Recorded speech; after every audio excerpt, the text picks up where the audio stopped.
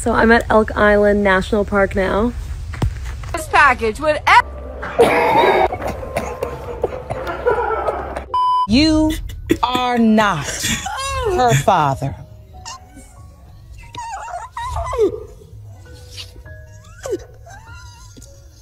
Why is she crying?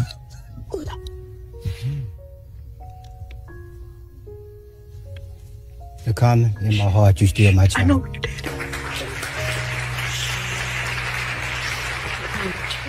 Miss Ewan, do you know who her father is? Yeah, I do. And it's His brother. What the f? Oh my God. Mr. Hawkins' brother? Whoa. Didn't see that coming. I mean, usually it's the neighbor or the father or the uncle or whatever, so I'm not really that surprised if I'm being honest. It's just, this is just how life rolls, I'm afraid.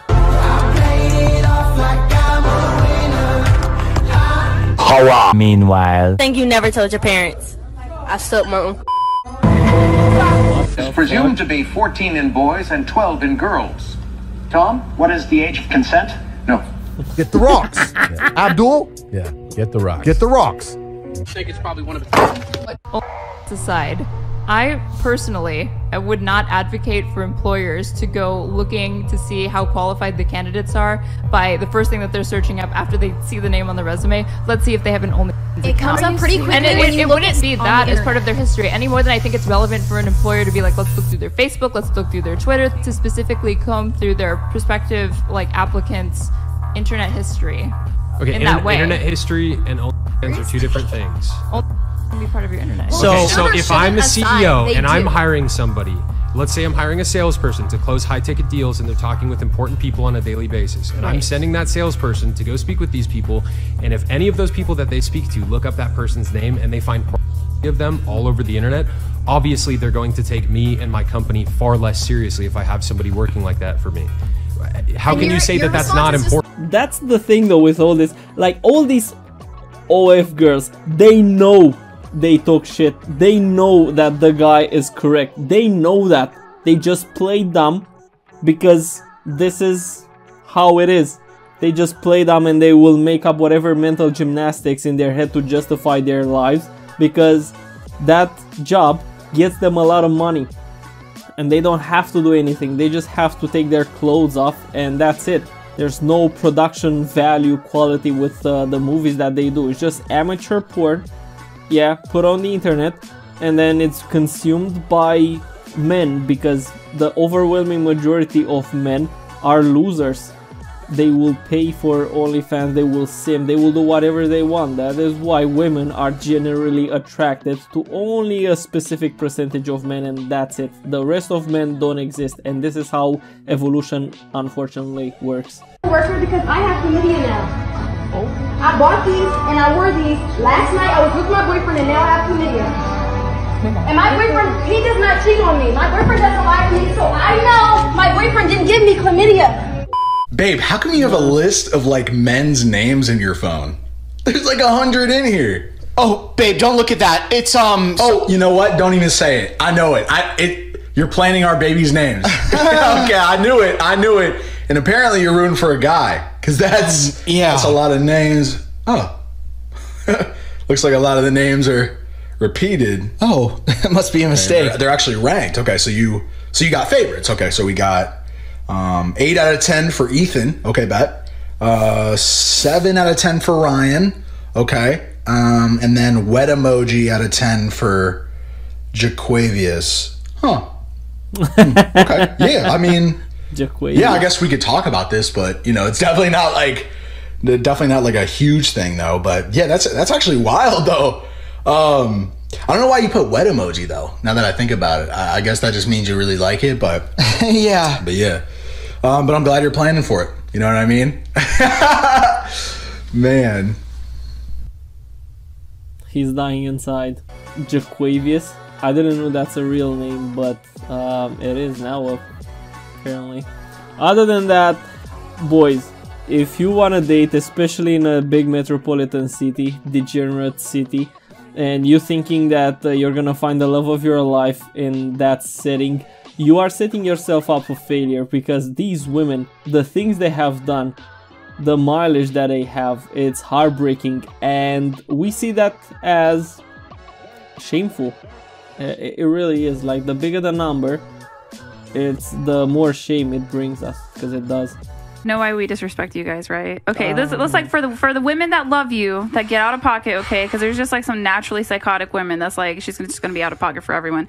So the way there's a doctor, his name is Dr. Egeritz, he talks about love and respect, right? And it's in the Bible too, where women are commanded to respect their husbands and husbands are commanded to love their wives, right? And there's a reason for that. And so when I feel unloved, we tend to get disrespectful. And then if you feel like I'm disrespecting you, you're going to go out of your way to make sure that I don't feel loved, and you're not going to cuddle with me. And it goes into this cycle, and you never know when to hop off, because it's like, well, do I want to hop off? No, he should hop off. When really it's like, once you know you're in the cycle, you should just hop off just for the greater good. Whoever figures it out first. So yeah, I think that's a common thing, because when men blow up, nobody ever asks, what did she say? And I feel like we should start asking, because it's really bad. And it's mad because they yeah, because men are natural whores and cheap, and we are gonna stick our dicks in pretty much anything, really. Even a cold pie. That's why they made a movie called American Pie, because that thing actually happens in real life. Now, there has to be an exchange where the woman has to actually respect the husband and the husband has to actually respect the wife, and unfortunately that doesn't really happen in today's relationships. And I know from me personally, like, I never loved anyone. I mean, I'm trying now, but and I don't want the woman's respect either. Just be a pleasant human to be around and have a fat ass, and that's it. I love you. My eggs cracked, meaning I'm not playing with you. I want my eggs cracked, meaning I want a child. I want my name dropped, meaning I want to be married. I'm not around with you. I am not your bed maiden. I am not your maid. I am not your floozy or your. You are going to have to give me something substantial, because I know I'm worth that. I'm not all there. Sometimes I have my moments, but I know one thing. I'm good to you. You kind of have to avoid this type of women. The second she imposes a bunch of stuff on you, it's over. And you just have to be really, really honest with yourself. Do I want to start a family? Do I want to be a husband, a father? Or do I just want to be a fuckboy for the rest of my life? And just, I don't know, just stay out of people's businesses. If the women want to start a family, just get out. Meanwhile, marriageable man or your Instagram? Go ahead. Marriageable man. My boyfriend already said for him, I'm going to delete my Instagram soon, actually. Because I see Instagram as just a dating app. Whoa. It is a dating app. Based. Answer. Based, okay. And was that something that you arrived at on your own, or was it kind of... because, I mean, again, if you're a certain level of attraction, even for girls, even if you're unattractive, you're still going to get guys in your DM. Yeah. It doesn't matter, because we can get a guy easier than a guy can get a girl. And so, for me, I want to make him feel like he's the only man, and that comes with making him feel like he has a certain level of status. So I'll gladly delete my Instagram. I don't think I've ever heard a girl say that on this show. We've interviewed over 100 people. If she's actually serious, yeah, good for her. For me personally, I feel like that's a bit of an extreme solution, if I'm being honest. Just don't flirt with anyone. Just show off your boyfriend, like, hey, I'm dating him, I love him. Just kind of stay out of my DMs, because I'm gonna block you. Other than that, I don't know, it's still good for socializing and, you know, following people and all that stuff, right? But you don't necessarily have to respond to the DMs or do any of that stuff. Like, how many people are actually messaging you and sliding in your DMs? I mean, it's a lot, but like on a daily basis, I'm assuming it's not really that high. So you don't have to delete the app, just use it in a different way. And that's it. Marriageable man or Instagram? So would you get rid of your Instagram or social media for a marriageable man? Lexi. Would you give up your career for a man is the question. Well, because I'm a singer, so I need my Instagram and social media. Yeah, no. exactly. Okay. And doesn't it seem... Because I'm a singer. she kind of has a point, but don't use this as an excuse to keep Instagram as a dating app. That's all I'm saying. At the end of the day, I would say it's a pretty reasonable thing to ask from, like, hey, don't flirt with anyone on the internet because it makes me look bad as a man, and everyone is gonna think that I'm an idiot because I show up with you on the internet, but you're out here flirting and sexting all these men. Even if you're not meeting them and fucking them, it's still like disrespectful. So I wouldn't take this level of disrespect personally. I mean, she fine, but you giving me flashbacks. What kind? You stole my mink coat in Milwaukee. I didn't steal. A girl looked just like you, stole my mink coat in Milwaukee. I'm from DC. I don't even be in Milwaukee. I know, but if I might get flashbacks that you gonna take something else from me.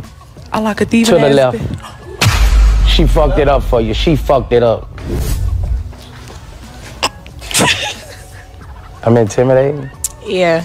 A lot of people say that till you get to know me. Hell yeah. I'm in school for dental hygiene. Well, why you got pink hair if you're in school for dental hygiene? Why not? What's wrong with it? You don't like it? I mean, it's not fitting the job description. I feel like dental hygiene is not supposed to have pink hair. That's all right. You wouldn't get your teeth done by a dental hygienist with pink hair? No. No. If I walked in the dentist's office and you had pink hair, you is not getting in my mouth. That's okay. It's all right. To the right. To the right? No, to the left. To the left. To the left. All right, bet. Yeah.